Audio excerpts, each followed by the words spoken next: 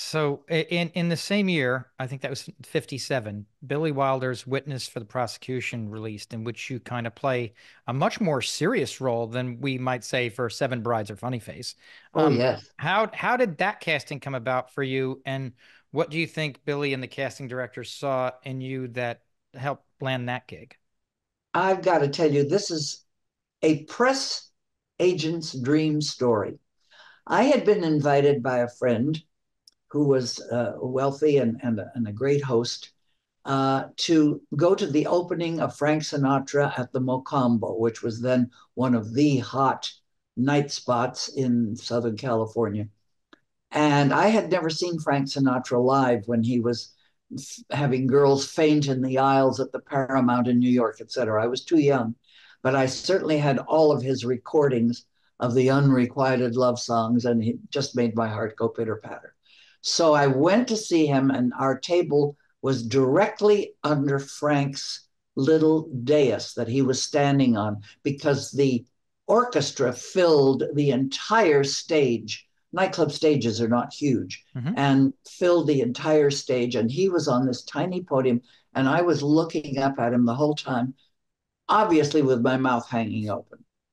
And a note came to our host and said, would he bring Miss Lee around to meet him? Because he was almost behind Frank Sinatra. We were so filled that his podium had him out a little bit, and he was a little further back. And I went back with my host, and he said, hello, my name is Arthur Hornblow Jr. This is my wife, and I am producing a picture called Witness for the Prosecution. And I have just given you, young lady, a very unique screen test. I watched you watch Frank Sinatra, and I think that you would be a very good love interest for Tyrone Power in my movie. Would you come in tomorrow and meet with Billy Wilder? And I thought, my God, would today be too soon? This was just too amazing. And so I went in, they put me on film and took a few pictures and had me say, hello, how are you? And that's it. And that night they looked at the rushes, and I got the job, except I also became a brunette because Marlene Dietrich said, Nick Nine, forget it. She is blonde like me. And I became a brunette overnight, and fade out, fade in. I came into the movie. I had the best time of my life, and I became very best friends with Charles Lawton and his wonderful wife, Elsa Lanchester, and it was a fabulous experience for me. Now, a year or two later, as you all probably know, Frank Sinatra loved nothing more than having dinner at his home, a big Italian dinner, and to screen a new movie. And what's the movie they're screening that night at his home? But Witness for the Prosecution.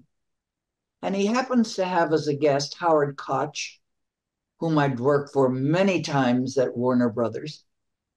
He said, Howie, I've been watching this Ruta Lee chick on television a lot. What do you say we put her in one of our upcoming films? And that's how I got to be the leading lady to Frank Sinatra, Dean Martin, Sammy Davis, Peter Lawford, the Crosby Boys, everybody, it seemed like, in the world, and became one of the Rat Pack in Sergeant's Sergeant 3. Three.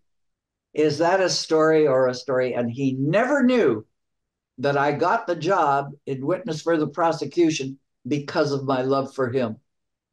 I mean, it's just I can't even imagine what it must have been like to get the call for a film like Sergeant's 3 with the entire Rat Pack in it. I mean, that's just such a cool story.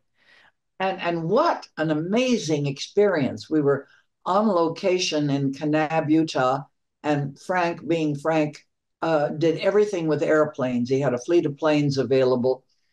And I mean, Kanab is the most beautiful state physically because of all of the canyons and the mountains. And I went to work every day in a helicopter. When one minute I'd be chasing jackrabbits across an open field, and then up into an eagle's eyrie and down into a canyon. And oh my God, what an experience it was. And just knowing Frank Sinatra and having him as a friend was a beautiful experience. He was probably one of the most loving, generous men I've ever known. And it breaks my heart that the press always picked up on the tough side of him, on the side that was in fights all the time, or arguments, or hating the press, and making snide remarks. But because he was truly the most generous person I've ever known. And and the Rat Pack, though, I mean, they were kind of notoriously kind of a rowdy bawdy bunch when they got together. So I can only imagine what it would have been like on set with the crew of them being together every day. I mean, because they would cut up so much and they were just so tight and could play off each other so well. Is there a crazy story from either on or off the sets of Sergeants 3 that you've never forgotten? That would be one of those cool things to share.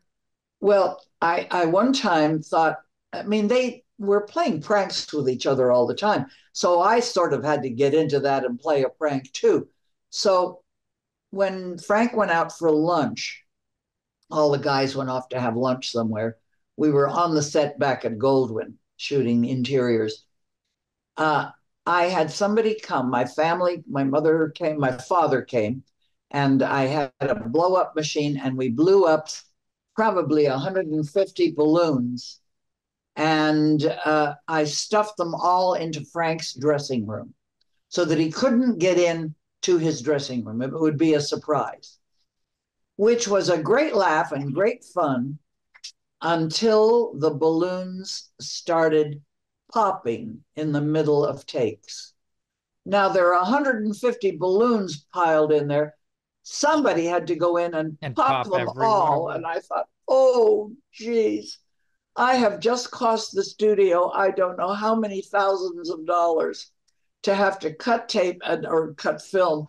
Yeah. And Frank, of course, would do one take, two. That was it. He would rehearse and say to the crew, I don't care if it takes you 3 days to set up the shot. Don't tell me when I come into the shot that the floor creaked or a light fell or whatever. Yeah, I'm doing it once, twice, that's And it. look what I cost. Oh boy. That was something that I was never sure that anybody was going to forgive me for. But it was a great laugh when he opened the door. Is it true, Frank and the boys kind of treated you like a sister and that they'd kind of shuttle you out of things if things were getting a little too Unfortunately, crazy? yes. So you missed the Just think, craziest parts of the party. if I had had an affair with one or all of those guys, just think of the books I could have written instead of the one that I have, So or along with the ones that I have. Speaking of book, I think this is kind of fun because Frank would have loved the title, which is Consider Your Ass ass Kissed. kissed. And it happens to be an expression that I have used forever in the way of thanking anybody that has given me money for my charity, the Thalians, which Debbie Reynolds and I were the head mamas of. And whenever someone gave me $50 or $500 or $500,000, I would say, consider your ass kissed. And I meant it from the bottom of my heart. And my dear friend, who is George Pinocchio, who is the red carpet man for ABC television, said, if you ever get this book written, Ruta, that you've been writing now for 5 years, you have to use that as a title. So I took his advice and said, that's it. And Dave, there are some people, especially down south, and you cover a lot of that territory, who kind of go, oh, that's such a rude word. And I thought, hold on a second. In the Bible, it says that Jesus rode into Jerusalem on his ass. Well, if he could do that, I can kiss an ass. And therefore, there we are. And that's the title of my book.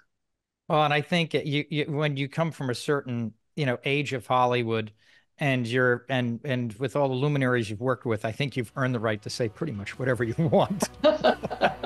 Well, I So, mean it with love and appreciation.